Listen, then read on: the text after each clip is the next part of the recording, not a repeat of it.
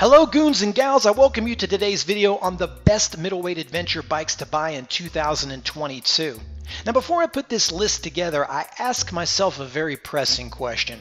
How does little old me, born a goon, with a small subscriber base, stand out in the cesspool of redundant and cheesy adventure bike top list videos scouring YouTube? How does one educate you on the right motorcycle to buy, but yet make it entertaining? Well, that's a tough order, but I do think I have a solution. You see, most of the time a video like this is just some goon like myself that's narrating specs off of a spec sheet. Now, while that could be good, the problem with specs is that they are just speculative. And there's a couple of reasons for that. One, they might not be accurate, as manufacturers have been known to skew things like horsepower and weight numbers. And two, what is written on paper and how a bike works as a whole can be two different things. What makes a great motorcycle is not a great spec sheet, but a motorcycle that works as a whole. You see, a brutally powerful, high horsepower motorcycle may sound awesome, but if it has a crappy chassis and a bad suspension, you might not be able to use that horsepower properly. Whereas something like a smaller displacement bike or a lower horsepower bike may sound underwhelming on the spec sheet, but if the bike is built right, it may have the most usable horsepower in the group and thus be more exciting to ride. Now, most of this always comes down to selecting the right bike for your intended riding style, your riding ability, and purpose. I've been fortunate enough to ride most of the motorcycles I'm featuring today on this list. Some I've ridden extensively, where others I've just ridden briefly. Nonetheless, I do have enough experience in the motorcycle world to gauge the purpose and potential of a motorcycle, so I will tell you in today's list what I liked and what I disliked about the ones that I have ridden, along with the type of rider the bike is most suited for. The other topic I must discuss is what is actually a middleweight adventure bike, or at least the criteria that I'm putting for today's middleweight adventure bike list. You see, adventure bikes used to be big, bulky Starbucks transporters that were status symbols for the less than average rider who had great financial skills that could afford the lofty price tag.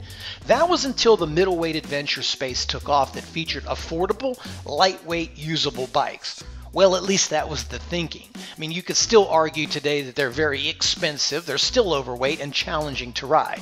But nonetheless, the purpose for middleweight adventure bikes was to be light and nimble. And you know everybody likes a good middleweight. So for today's list, we're going to focus on two different types of criteria to define what a middleweight adventure bike is. And the first of those criteria is going to be the engine size. For today's list, we're only going to be talking about those motorcycles between 800 cc's and 1000 cc's. Now, I do understand that the closer we get to 1000 cc's, we're pushing the envelope on what a real true middleweight adventure bike can be, but for the sake of this list, that's what we're going to go with. That's also going to leave out some real strong staple adventure bikes that are very popular amongst riders out there, such as the KLR 650, the Honda 300 Rally, the Versys 300, plus a host of others that I may have forgot. Now, the second criteria is we're only going to focus on those as well with a 21-inch front tire.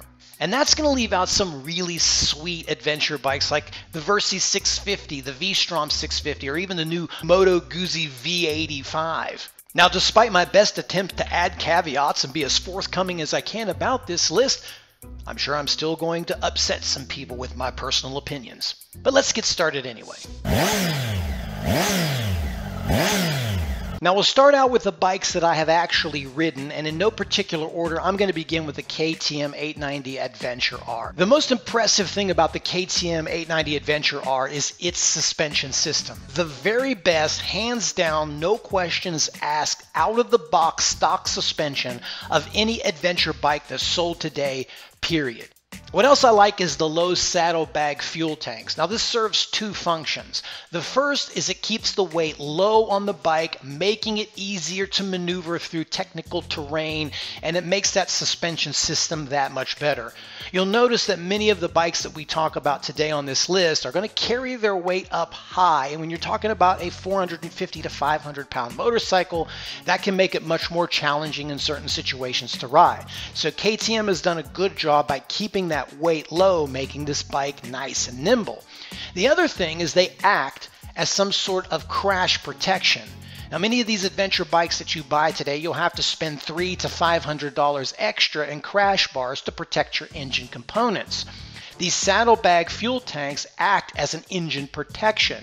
Now, they may look plastic or they may look cheesy, but I haven't seen any reports of these breaking when they hit rocks or smashing against trees. They're very, very durable, and KTM claims that they will not break, and I haven't seen any reports of that happening yet. The KTM 890R comes with tubeless tires, which in my opinion makes it a lot easier to change punctures. The engine is superior to any in its class. This is a motorcycle that loves to be ridden and loves to be ridden hard. It also has a plastic or fiberglass body, which should be more durable in accidents, plus easier to replace if you do any damage to it. It has a comprehensive electronics package with traction control, cruise control, and a host of other electronics and rider modes. The weight is one of the lowest in its class, and I felt that the ergonomics of the bike fit me pretty well, and I'm about 5'8". And I think those ergonomics would fit all of those riders that are anywhere between that 5'8" and 6 feet 2. But there are some things I didn't like about the KTM 890 Adventure R, and one of those was the fit and finish. It looked like the bike was just thrown together at the last minute. Now, I'm not here to bash on any motorcycle because I haven't owned this bike as a long-term motorcycle. Some of the problems widely mentioned include rear shock failure, countershaft sprocket leaks, condensation in the TFT display, loose bolts, and cold starting issues. This may not be the case for every KTM rider. It's hit and miss sometimes when it comes to this bike. Now, much of this isn't an overall long-term problem with the bike, but when you're spending an average of $15,000 to $16,000 out the door, maybe that's something that you don't want to deal with. Next on our list is the Yamaha Tenere 700, which is probably the most popular middleweight adventure bike that is sold today. And the reason that the Yamaha is so popular is because of its single greatest asset, which happens to be its price tag of just 10,000 United States dollars. Now, there are many other great qualities that the Tenere has, which I'll talk about here in just a second. But if you're one of those riders who is seeking maximum value, it is impossible to find anything else on this list that packs this much value and can do it at that price. And because of the Tenere's performance along with its value, there simply isn't another competitor in its class. Now, the price tag isn't the only thing I liked about this bike. I also like the smooth, usable engine. Now, while it doesn't put out the horsepower numbers or has that fly by the seat of your pants thrill that the KTM 890 Adventure R gives you, the power that the Tenere has is all usable. It has this nice, smooth, linear, tractable power that I would find fits more riders than, say, the KTM 890 Adventure R. I also like the anti-squat chassis design. This is a great feature for those that are riding more off-road. The exterior is much like the KTM 890 Adventure R, where it is plastic, so the bike has sort of a bomb-proof exterior, and as we all know with Japanese motorcycles, they're hard to beat when it comes to reliability. Now, the thing that some riders may not like, which wasn't a downfall for me, is that it doesn't have any electronics. Now, to me personally, this was not a problem because I felt the way that the bike worked, it didn't need it. And for many riders out there, they don't want these electronics on their bike. To them, that's one less problem they have to worry about, and I understand that. All the Yamaha comes with is switchable on and off ABS. But again, that's rider specific as to whether that's a problem for you or not. Also, I found the Yamaha Tenere to carry a lot of its weight up top and towards the front. If you look at the design of the motorcycle, you'll see that the engine is very high along with the gas tank. This seemed to give me a feeling that the bike was carrying a little bit more weight to the front. Now, while this wasn't a serious problem while riding, if you find yourself in muddy or loamy conditions, you might have to work a little bit harder to get this bike to maneuver through those situations than, say, the KTM 890 Adventure R. Now, in order to get a motorcycle to be sold with this much quality at this much value, corners have to be cut somewhere. And I felt that the Yamaha did skimp in some certain areas, which to me is not a deal breaker, but you should be aware of them if you're already not. One is that the TFT display rattles when you get over 50 miles per hour. Two, the turn signals look like they were found out of a 1980s parts bin. And the suspension system to me was very wallowy and incredibly soft, and I don't weigh that much. So for most riders, they're going to have to address that issue. All in all, like I said earlier, it's impossible to beat this value along with the reliability that you're getting with Yamaha at this price tag. That's why you'll find that this bike is almost virtually sold out at every dealership, and they're almost impossible to find used because owners simply don't want to sell their Teneres, and that speaks volumes to what this bike really is. Next on the list is the Triumph Tiger 900, which I have finally had the chance to ride recently. Now, most of you know who follow this channel, I love Triumph motorcycles. In fact, it is a Tiger 800, which I still have, that gave birth to this Born a Goon channel. So this one's going to be real easy for me because basically the 900 Rally Pro builds on all of the great things that the Tiger 800 has and does it so much better. And the first thing that I like about this is the first thing I like about the Tiger 800 I currently own, and that is the engine.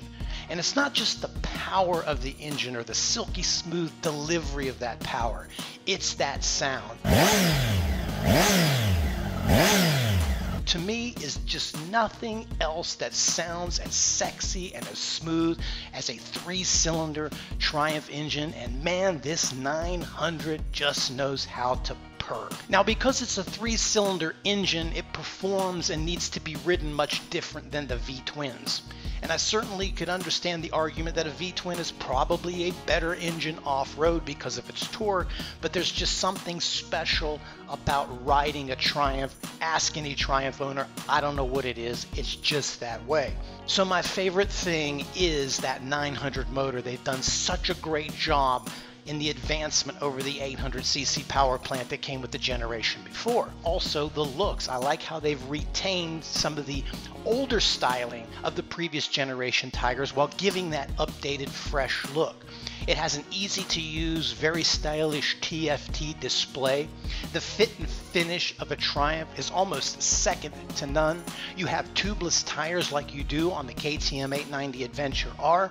And the Rally Pro comes with a lot of amenities that these other bikes don't have, such as heated grips, heated seats, cruise control, and many other premium features like that. So on that note, that's what I like most about the 900, which is pretty much what I liked about my 800, and they've done a great job on building on that platform. One of my main complaints about the Tiger 800, which is transferred to the 900, is this metal gas tank. If you look at the shape of the gas tank, it points outwards. Now, while this adds to its sexy European styling, those have a tendency to hit the ground before your crash bars. They also have a tendency to scrape up against anything if you're doing any tight technical trails. Now, not every Triumph Tiger owner is going to intend to take it off a serious single track off-roading, but if you are going to do any off-roading at all, be aware that this tank is sort of a dent waiting to happen. Also, the Tiger 900 carries its weight heavy. Now, they've done a great job in fixing the rake and trail over the current generation of the Tiger 800,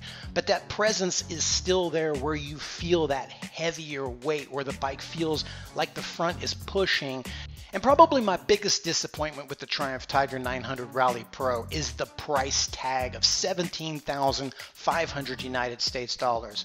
Now, I know you have an incredible amount of fit and finish. The reliability of this bike is amazing, and it comes out of the box with a lot of great premium features. I feel like that $17,500 price tag is a little bit steep. I mean, you could almost buy 2 Yamaha Teneres for that price. To me, I wish the bike was about $1,000 less, but that's the way it goes. Next up, I'm going to talk about the motorcycles I haven't had the privilege of riding. And before I do that, I just want you to take everything I say here with a grain of salt, because it's simply just my opinion. Without me ever owning one of these bikes, without me ever riding one of these bikes, I can't give you a true, accurate assessment of how they really perform in a real-world environment. All I'm doing here is just giving you my opinion, and I could totally be wrong on this. First up is the BMW 850 GS. Now, I personally have never been a fan of BMW motorcycles. Now, I don't mean to throw shade on you BMW fanatics. I was once not a fan of Triumph motorcycles either until I bought one. So perhaps if I bought a BMW, I would become a loyal BMW owner, buy a whole fleet of them KTM and fall in love with the brand forever. Unfortunately, I've never had the chance to ride one. My main beef here with the BMW 850 GS, while I know that BMW, the brand itself, is iconic in the world of adventure motorcycling, is that this middleweight segment has gotten so competitive that for the price of a BMW 850, I feel there are more bikes with better technology, better components, better quality, and better options that are available to you now, and they simply have not kept up with the other brands. I also haven't had a chance to ride the new Husqvarna Norden 901. Now, while I like the old world charm, I recently did a video by saying who owns Husqvarna motorcycles. KTM. So many of the features that are available on the KTM 890 Adventure R and the components are the same ones that are used on the Norden 901.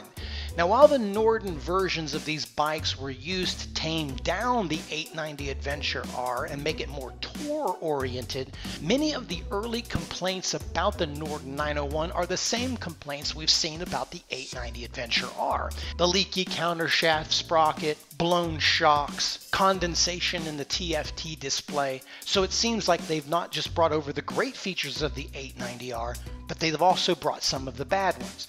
Now, even though I haven't ridden this one, I would expect it to perform very close to the KTM 890 Adventure R, meaning it will be powerful, it will be strong, it will be capable, but you'll have to deal with some of the downsides that comes with owning this brand. The next up is the Ducati Desert X. Now, I'm really excited one day to get the opportunity to ride this bike. I love the way it looks. I love some of the current feedback I'm hearing out there on the internet about this bike. Now, I've owned a few Ducatis in the past and I've never had any reliability issues with them. And I don't consider Ducatis to be the type of money pit that they used to be back in, let's say, the early 1990s. However, the bike is a little bit pricey, pushing almost $17,000. Now, there's two ways to look at that. One, $17,000 is a lot.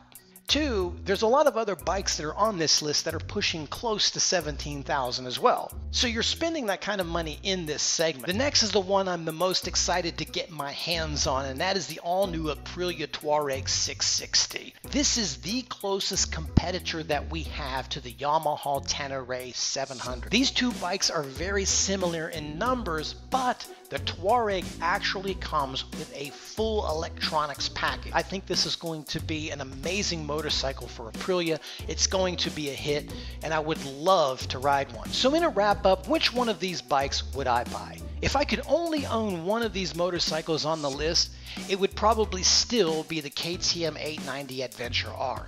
And the reason I would choose this bike is because of my style of riding. I'm somebody that likes to be aggressive on an adventure bike. I like to do a lot of off-road riding, and I think it's the most complete bike out of the box. And I'd be willing to put up with some of the KTM's reported issues in exchange for its incredible performance. The second bike I would choose would be the Aprilia Touareg. I also really like the looks, which I didn't mention earlier. I think it has some clean lines. The more I look at this bike, the more I read about this bike, the more I want to own an Aprilia Touareg. And last would be the tried and true Yamaha Tenere. And probably the only thing that's keeping it third on my list is that I just can't find one to buy. For the rest of them, I wouldn't mind owning any of the bikes on this list, but those would be my top three. So goons and gals, that's it for today's list. Now you heard what my top three are. I'd like to hear what your opinions are. What are the bikes that you are currently looking at? What are your favorites? Which one of these would you buy if you could only own one? And did I leave any of the motorcycles out? As always, everything I discussed in today's video is just my opinion, and I could be wrong.